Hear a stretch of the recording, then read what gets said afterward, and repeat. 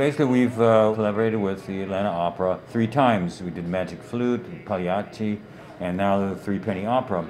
And it was during Pagliacci, Tomer came to me and started describing the scene of beggars, like small beggars all surrounding the stage and filling it up. I thought, well, I can see that. That makes sense. That sounds like an interesting idea. And kind of went from there. So he had an idea, a visual idea, and it mushroomed into this production. We had a lot of design meetings. For months we met twice a week, and I think one of the hardest things was pulling back, because at one point, as many puppets as there are in the show now, at one point that list was nearly double what it was. So we certainly had a fountain of creative ideas, and we had to like temper that a little bit to make it practical and doable, because I think just the sheer volume of puppets it's as many puppets as we would have in one of our shows without an opera happening in front of it. So we started in December talking, or January? December is when it was first an idea, and the first meetings were in January. So it was a really quick process. Like usually we spend a year or so, like even discussing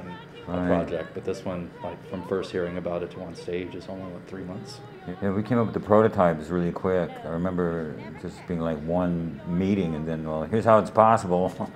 What do you think? Right.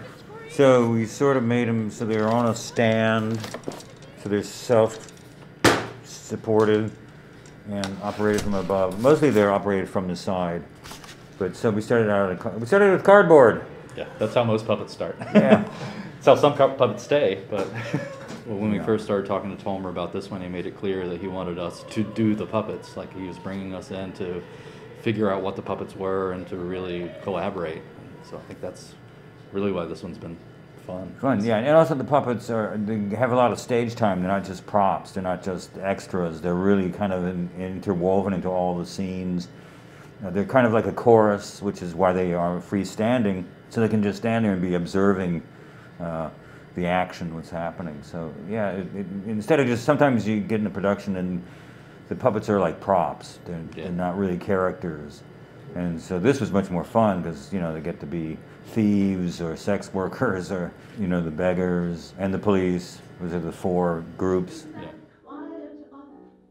The idea behind the puppet films is basically we wanted to make the show even bigger than the stage could contain. So we designed these 3 short puppet films that will go up on what we're calling the jumbotrons, these big screens that are, sometimes they're background, sometimes they're like their own little music video storytelling pieces. So those are fun to make because at one point it kind of ties the puppet world into the stage world, but it's also a little bit of variety. So you get to do something that's a little different, like the shadows and Pirate Jenny are very different than anything else you see on stage. And the little toy theater Ballad of the Easy Life is very different. So it's like 3 different looks, 3 worlds, yeah, but it's still based in the visual realm of the puppet.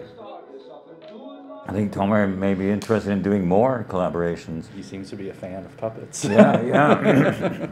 It's interesting that part of this is because of the pandemic. We actually had time to do this. We've thought about projects before with Tomer, but we never had the time. And this time we did. And so it really worked out, I think, for a collaboration. Yeah. It's been great.